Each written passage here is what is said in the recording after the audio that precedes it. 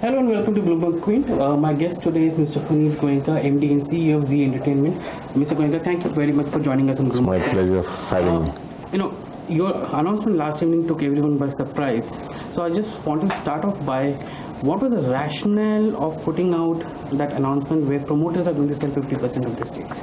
So see, one is that we did not want any speculations to take over given all the uncertainties of the stock market as they exist today.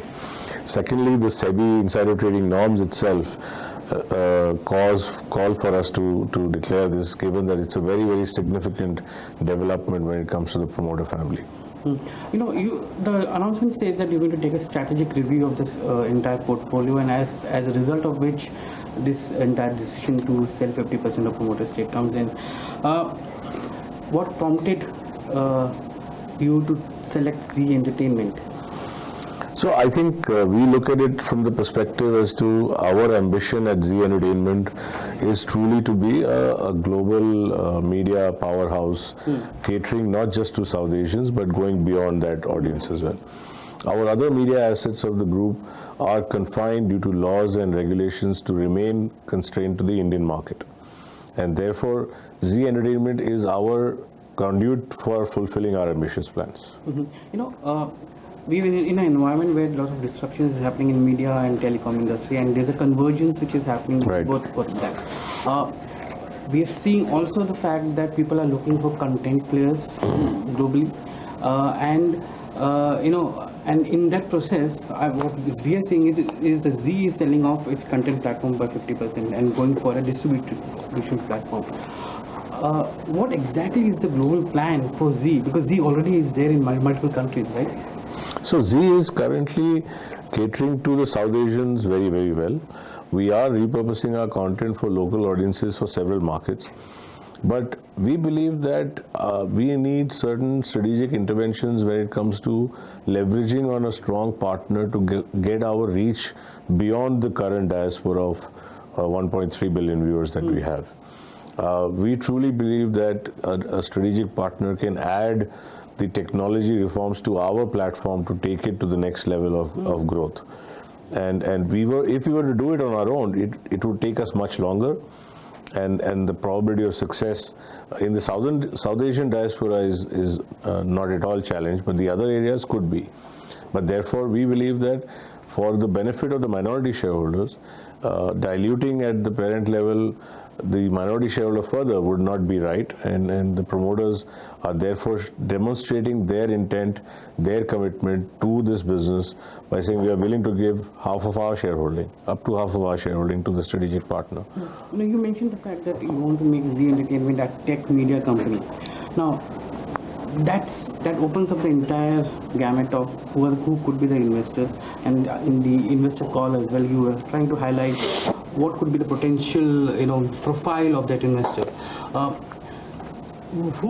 Since South Asia you already have a good hold on South Asia.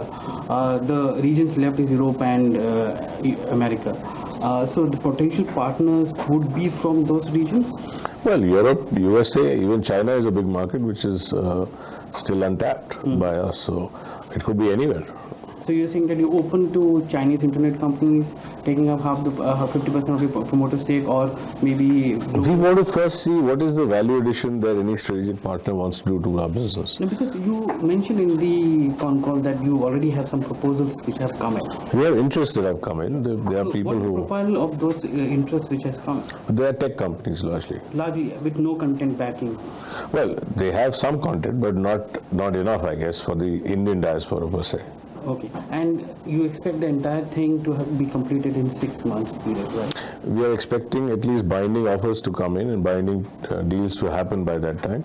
Then, depending on the profile of the strategic partner, we may require certain regulatory approvals, etc., which may take slightly longer. Because in the entertainment space, you have up to 100% stake allowed in FDI, right? And any strategic partner that comes in, if you say 50% of promoter holding is going to be somewhere around 21% odd, that doesn't give them either a strategic position in a company or decision making position in a company. So are you open to increasing if the partner says so? At this stage, no. I think we are looking at an equal partnership, given that we've managed to build the business to this level on our own. And I would expect any strategic partner to give us show us that respect, that we are capable of addressing the South Asian market in a manner that we can continuously expand. And the value that they add to us is to take us beyond the South Asian. To make Zee Entertainment a tech media company, you will need to have an infusion of capital or investment in technology, right? Even if the partner comes in, right, the investment has to happen in the company to expand its reach. If that is the case, then promoters will again have to build in that kind of or bring in the capital for that purpose, right? To maintain that. So the tech part of the business will be done at a step-down subsidiary, which is Z5. Okay.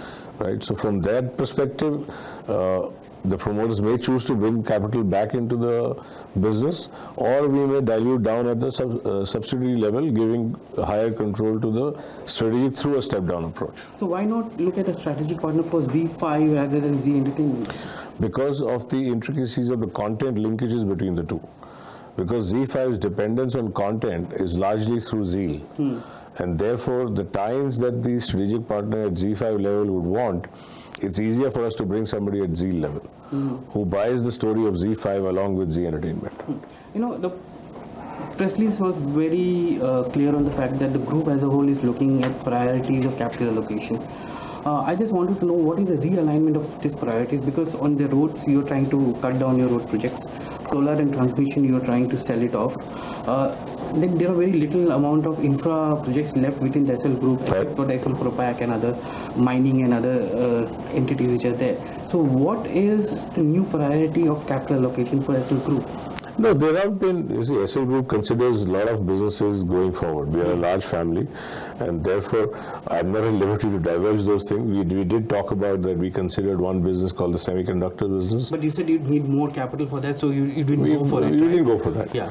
But there are enough other new age media businesses, tech businesses that the group would like to consider. And while we are restricting this conversation to the Zee Entertainment strategic intent, I think the SL Group conversation should be another conversation separately. I understand that, because I just want the investors to understand the capital the two are not linked.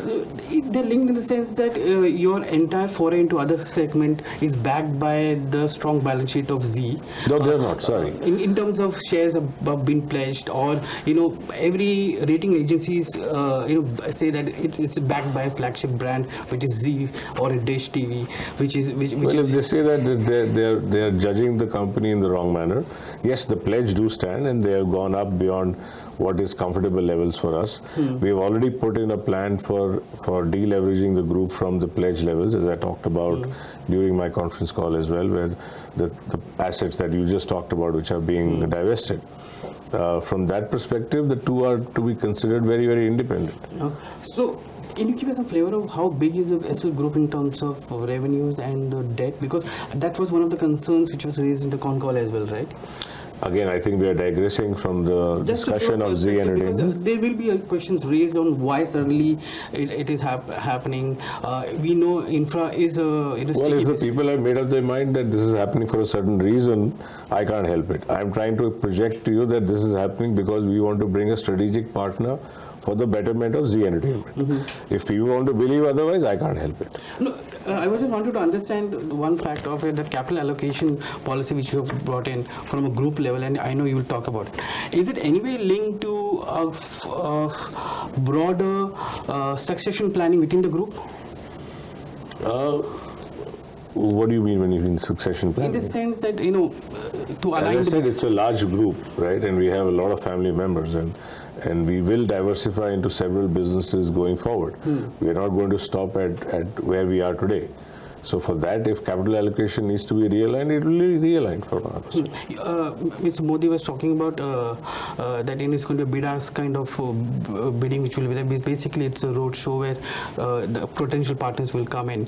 How confident are you about the kind of technology partners who are going to envisage interest and the kind of global reach? Because that was one thing which you emphasized in the call, that global reach would be, and technology will be the key things to decide on who we interact or go ahead in. Those two will be the prime objectives. Beyond, the bidding piece is a separate matter altogether.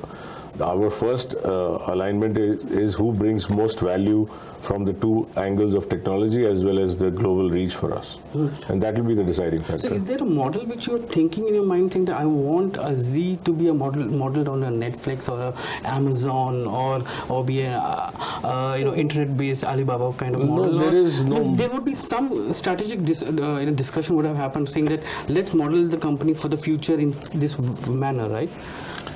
I think we are still too early to talk about those details, but we can divulge more as the things progress further. Mr. Goenka, thank you very much for joining us. Thank you. Thank you.